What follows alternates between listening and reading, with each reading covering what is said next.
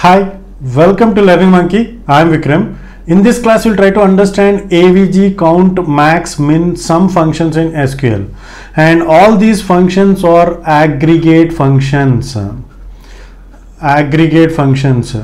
So the discussion about aggregate functions and single value functions has already been done in our previous video. If you haven't watched that video, please watch that video and come back here. And every video in our channel is going to be part of entire course or a playlist. Our suggestion is to follow the entire course so that you can have better understanding of the concepts. And the link for the playlist is provided in the description below.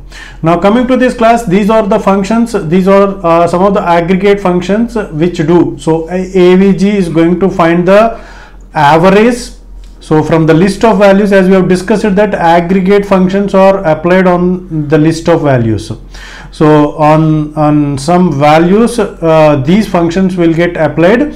Average means we should have some values and we can find the average of those values. So AVG is the average. Count means the number of values. For example, if we are having 10 rows, null values are not counted. Make a note of it. Null values are not counted. So if there are some values within those rows, and those values will get counted. And max means among these values which is the maximum one. So for example, if we are having 1 2 3 4 5, the maximum one is going to be 5. And similarly min means 1, and sum is going to be the sum of all these values. So it is 15 will get produced.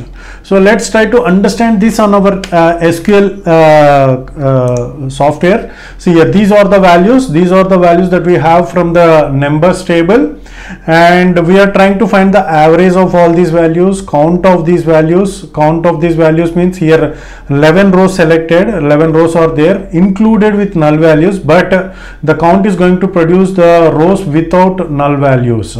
Okay, so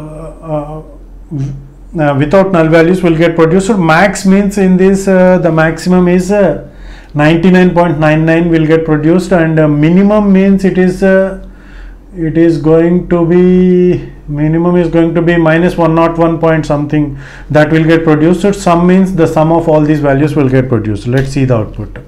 See here, average is minus 3 point something. Count of value means it is 9.